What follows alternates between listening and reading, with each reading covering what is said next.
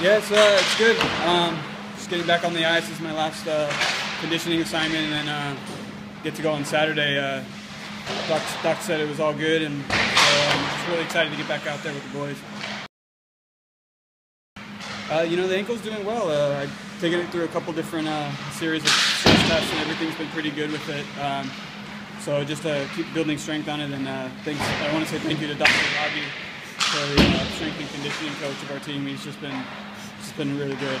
So, all right, thanks, you too.